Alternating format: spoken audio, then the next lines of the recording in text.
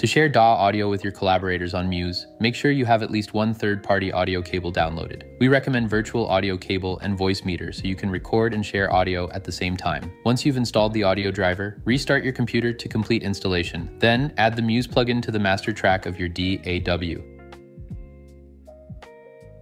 VB Audio Virtual Cable will automatically pop up in your Muse mixer. You can click on the gear icon to change the audio quality and sample rate.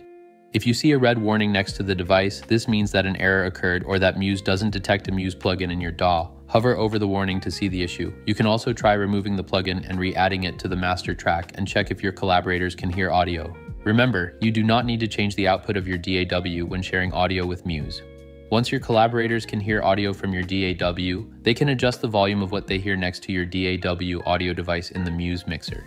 Sharing computer audio during a session allows your collaborators to hear audio from apps like YouTube, Spotify, or a file from your desktop. To do this, you will also need at least one third-party audio cable downloaded. We recommend virtual audio cable and voice meter so you can share DAW and computer audio at the same time. Make sure to restart your computer after downloading the audio drivers to complete installation. To share your computer audio, click Add Device in the Muse mixer.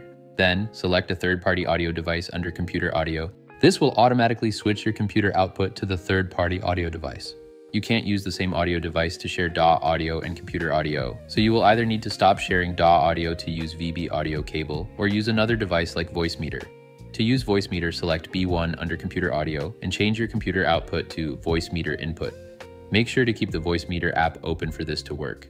The audio device should now pop up on your Muse mixer. You can mute, adjust the volume, or click on the gear icon to adjust audio quality.